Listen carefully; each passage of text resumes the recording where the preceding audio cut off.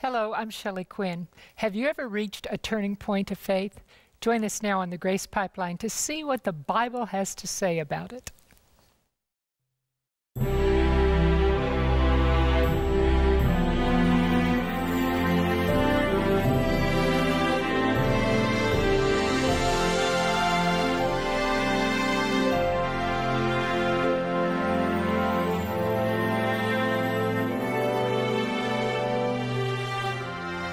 Welcome to the Grace Pipeline, a series of Bible studies that focuses on the overriding theme of God's grace from Genesis to Revelation.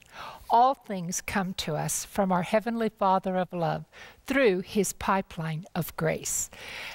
And since it is by faith that we tap into this heavenly pipeline, we have spent our last two programs broadening our understanding of faith's definition. Today we will consider two great faith stories from the New Testament, one that even surprised the Lord Jesus Christ, and another who made the right turn when he reached the turning point of faith.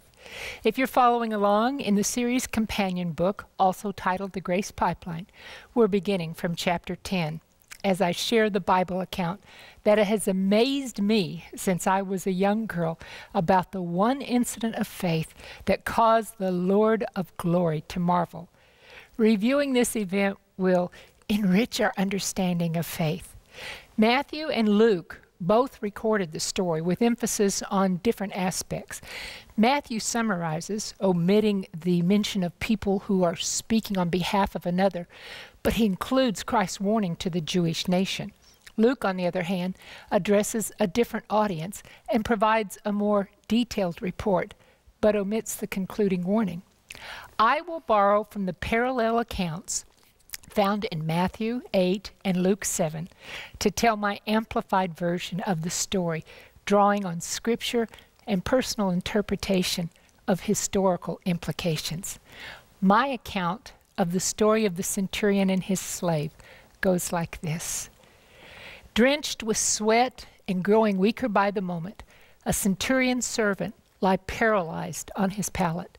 He had writhed in torment for days. He could not lift his limbs. His life energy was slowly draining. So returning home, his master learned of his condition and entered into the room to survey the situation. Without doubt, death was hovering over his dear servant, silently waiting to steal him away. There was only one hope. The Roman centurion had heard reports of Christ's miracles, and he was convinced that Christ was God's representative on earth. Immediately, he sent word to the elders of the local synagogue and requested they act as his ambassadors to ask Christ to come and heal the servant. The elders received the request, instantly dropped what they were doing, and they set out to find Jesus. The centurion was a gentleman Gentile. He loved the Jewish nation, and he had proven to be their friend. They had hoped to make him a proselyte. Although he had yet to be circumcised, he had accepted the tenets of their religion, and he generously provided the funds to build the local synagogue. He deserved their help. His favorite servant was dreadfully ill and ready to die. Time was short. They hurried. Walking in swift strides, the elders spotted Jesus coming down the road with his disciples, and a throng of people were accompanying him. Christ had just concluded his Sermon on the Mount, and he was returning to Capernaum. The people who followed had been amazed by the authority with which he spoke. He set a higher standard of righteousness than the scribes and the Pharisees taught or practiced, and he stirred an emotion in their heart to hear more of his sayings. The delegation of elders sprinted toward Christ and his entourage. Breathlessly but zealously, they spoke on behalf of the centurion. Sharing his message, they urged Jesus to go to this Gentile's home. I can only imagine how the disciples' eyes darted from one to another, wondering what Jesus would do. In their culture, it was socially unacceptable for a Jew to enter the home of a Gentile. Now, although Jesus held no such prejudice, he was sensitive to avoid offending his nation when possible. On the other hand, Jews were under the authority of the Roman government and required to submit to their officers' commands. So this message from the dear centurion was worded more as a heartfelt request, one that the compassionate Christ could not refuse. Jesus said, "I will come and heal him." Christ went with them, and the crowd of Jewish believers followed in curiosity. As they neared the house, the centurion glanced out the window, and he saw the group approaching, and he realized that he was placing the Lord in a position that could bring contempt upon him for entering a Gentile's home. Because he was uncircumcised, the centurion was not even permitted to participate in the synagogue services. How, he thought, could he consider himself worthy to have this great man under his roof? He hastened his friends and he sent them out the door to deliver a message to Jesus, to turn back, recognizing, though, the humble heart of the Roman centurion. Jesus continued to walk, and as he advanced, the centurion rushed out to meet him. And according to Luke 7, verses 6 through 8, this is what he said to Jesus: "Lord, do not trouble yourself, for I am not worthy that you should enter under my roof. Therefore I did not even think myself worthy to come to you. But say the word, and my servant will be healed. For I also am a man placed under authority, having soldiers under me. And I say to one, 'Go,' and he goes, and to another, 'Come,' and he comes, and to my servant, 'Do this,' and he does it." This military man understood the authority of a command. He carried out the orders of his superiors, and he expected those under his charge to execute the word of his instructions instantly. Believing that Christ was the commander of the universe and carried heaven's authority over illness, he made a comparison between Christ's position and his own. The centurion was convinced Christ could just speak the word and it would be done. Hearing these things, Jesus marveled at the magnitude of his faith.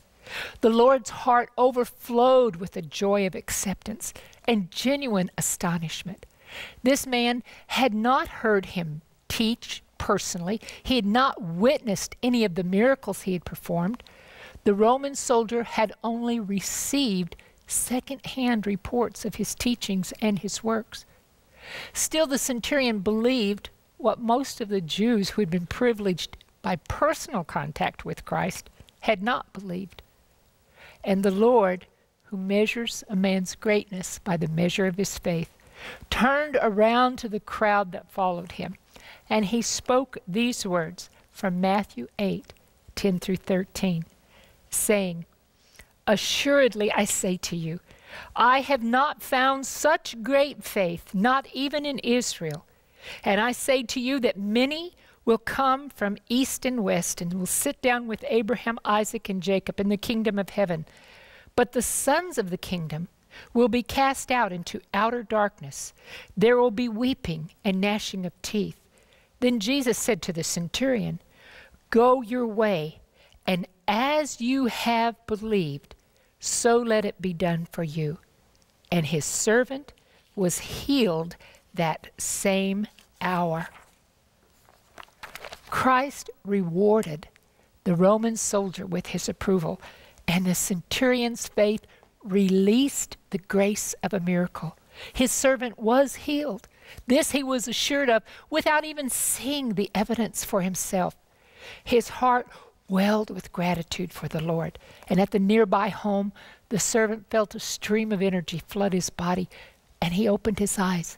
He stood to his feet with restored strength, but could not comprehend the amazing reversal of his condition. So the committee that the centurion had sent, his friends who'd gone to Jesus, they hurried back to verify the healing. And entering the room, they discovered the man looking vibrant and feeling hungry. The miracle had occurred without Christ being present at the moment of healing. Now, in the meantime, I wonder what the Jews who were pressed in around Jesus were thinking of the precept that he had just revealed. Surely their minds were spinning. They commonly referred to themselves as kings or sons of the kingdom, believing that their heritage gave them a natural right to all of God's privileges. Why would Christ suggest that they would be cast out into outer darkness? These Jews recognized Jesus' obvious approval of the centurion. They surely wondered if he referred to the Gentiles when he said, "Many will come from east and west to sit with the patriarchs in God's kingdom." Did they realize he meant only the spiritual children of God will be in heaven, whereas the natural children of Jewish lineage would be excluded unless they were born again? Christ's words condemned those who did not have personal and active faith in him. And he repeated the same symbolic language of destruction in a parable recorded in Matthew 22. There we find him sharing the illustration of a king who had arranged a marriage for his son. Many of the privileged on the king's guest list refused the invitation, but the monarch found others to come to the marriage feast. And at the wedding supper, the king noticed a man seated at the table who was not wearing the appropriate wedding garment, which is symbolic of Christ's robe of righteousness. Christ said in the parable, the man was seized and cast into outer darkness, where there will be weeping and gnashing of teeth. This symbolism represented the final destruction of those who would not repent and receive his righteousness. The Lord concluded the parable with this word to the wise that's found in Matthew 22:14. He said, "Many are called, but few are chosen." In the centurion's account and the wedding parable, as now, Christ cautions all who think they have gained entrance into the kingdom of heaven to examine their lives and see if they are in the faith. Inspired by God, Paul repeats the warning in 2 Corinthians 13 and verse 5, saying, "Examine yourselves as to whether you are in the faith. Test yourselves. Do you not know yourselves that Jesus Christ is in you, unless indeed you are disqualified?" Likewise, we all need to test ourselves, to examine our lives and see if Christ is in us and to see that we are in him, so that we will not be disqualified. Traumatic events lead the way to turning points in our life. When an emergency, a tragedy, or catastrophe strikes, we commonly experience a personal identity crisis. The root of the problem can be physical, financial, relational, or spiritual. But whatever the cause, our circumstances can create emotional and mental turmoil. How humans handle our crisis depends largely on our degree of faith in God. In many instances, unbelievers are brought to their knees by fiery trials, and they look up for the first time, turning their eyes to the living God. And as he reaches down with a soothing touch to relieve their blazing anguish, a trust is born within their hearts that generates the development of active faith. So drawing on God's power of grace, they climb out of the fiery pit. But in sharp contrast are the instances of believers whose experience of faith could be compared to the balancing act of sitting on a two-legged stool. Their faith constantly wavers, and it requires propping up by positive circumstances. So when the scorching trial comes, weakening one of the wobbly legs that supports their faith, they turn away from God and turn and fall and stumble into the smoldering ashes. Now finally, there are those devout believers who endure the testing of their genuine faith amidst the fiery trial, and such testing produces patience that perfects their character. Grieved by their circumstances, They turn to God in total trust, with minds focused on Him rather than the problem.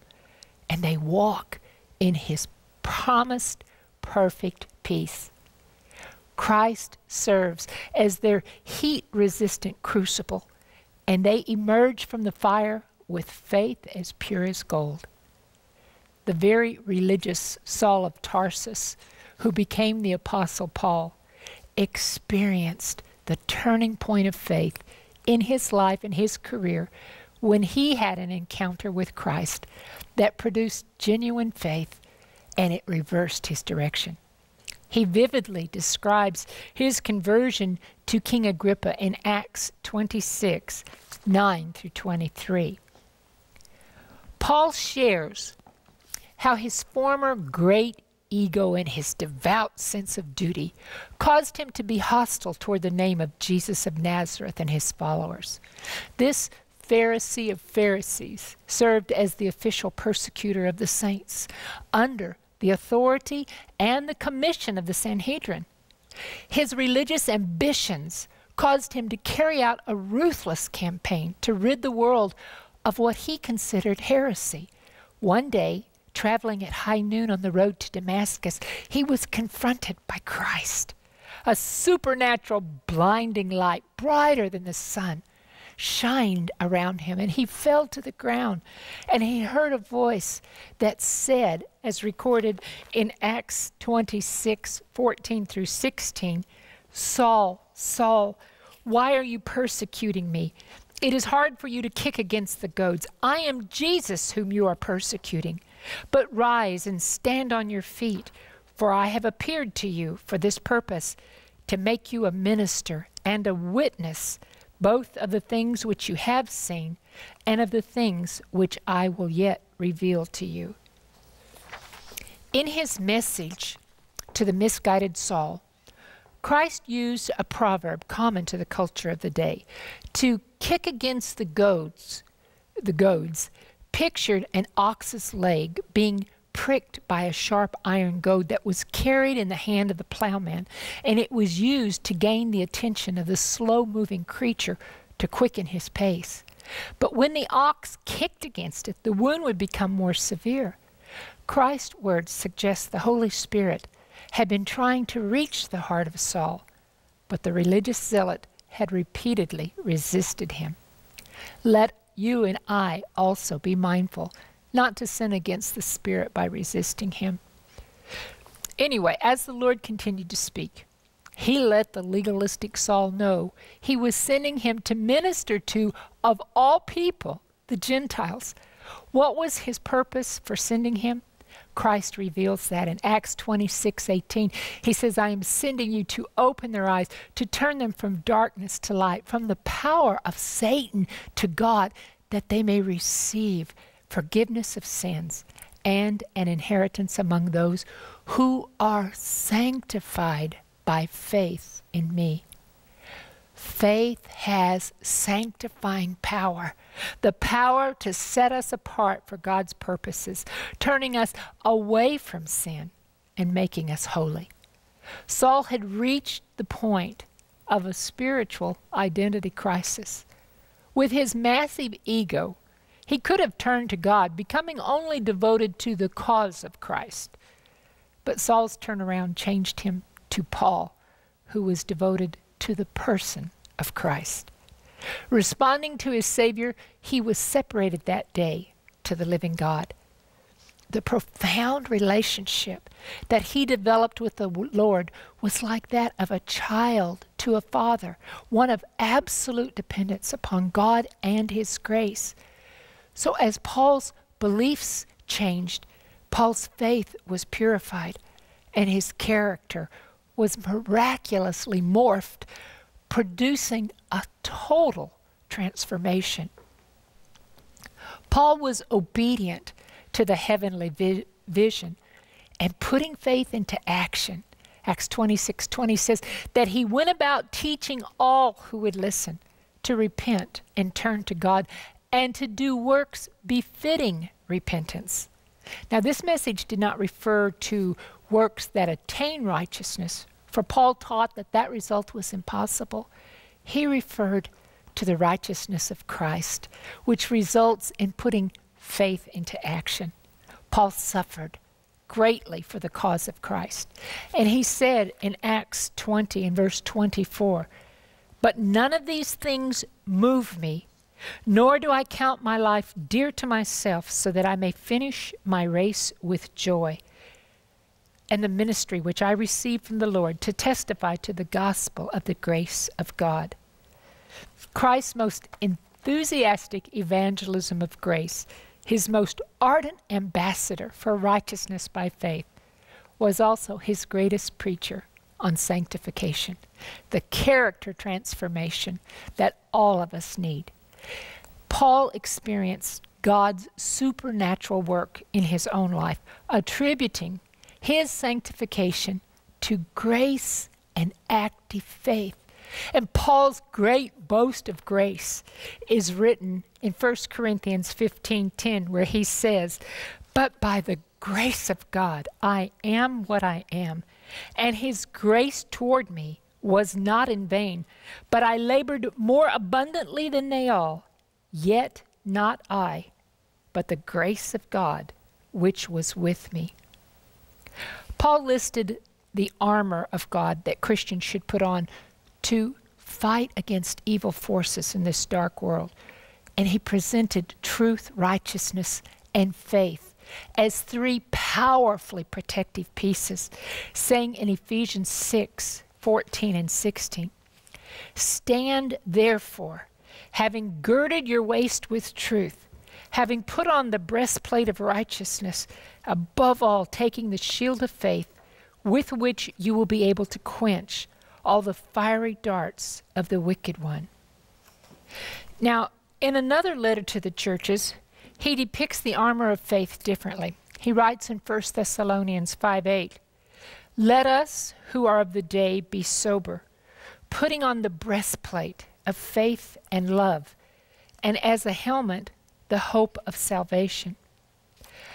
Paul's first message describes how faith in God's character, his word, and his ability to perform his promises shields us against the attacks of the wicked one. But how do we understand his dual illustration of the breastplate of righteousness as being interchangeable with the breastplate of faith and love?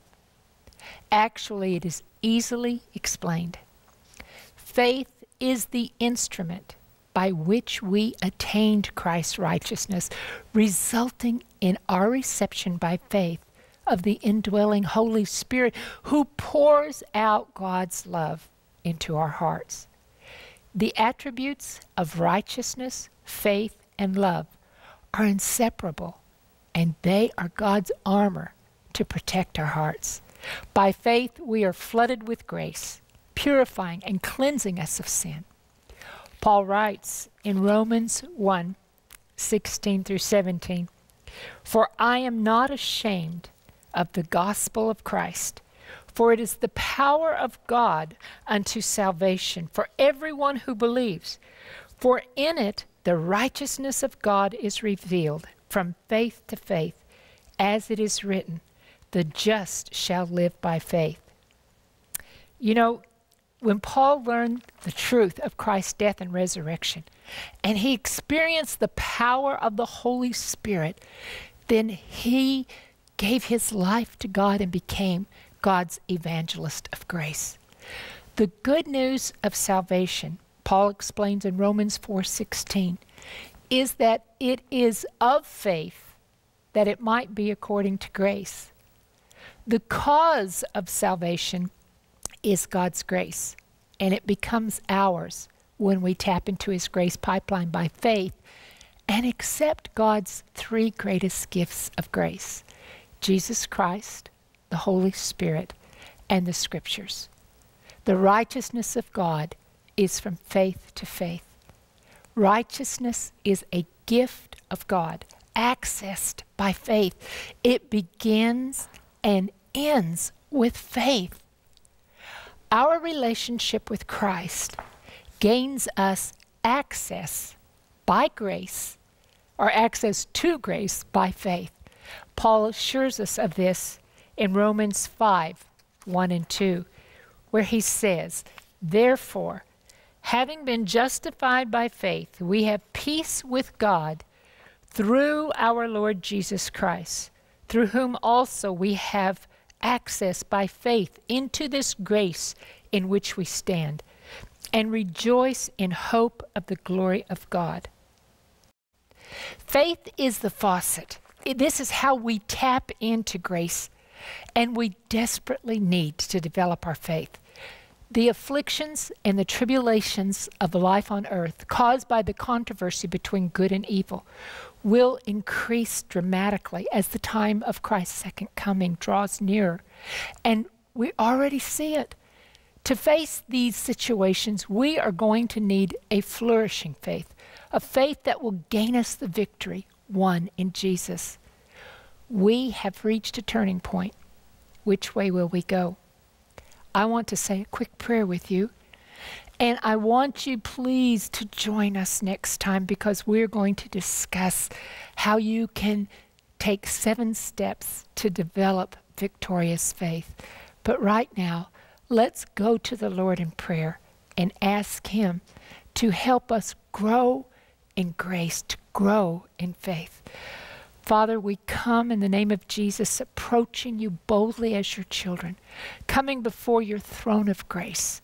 And Father, I lift my brothers and my sisters before you, and myself as well. We have come, Lord, to ask you to help us, Lord, increase our faith. We believe, help thou our unbelief. I pray in Jesus' name, Father, that you will give us an unquenchable desire for your inexhaustible word. And I pray the word will be planted in our heart, and by the power of the Holy Spirit, faith will spring into action. Lord, I ask this in Christ's name, and we receive it in Christ's name. Amen. Join us next time on the Grace Pipeline as we see the 7 different steps that can help us gain victorious faith.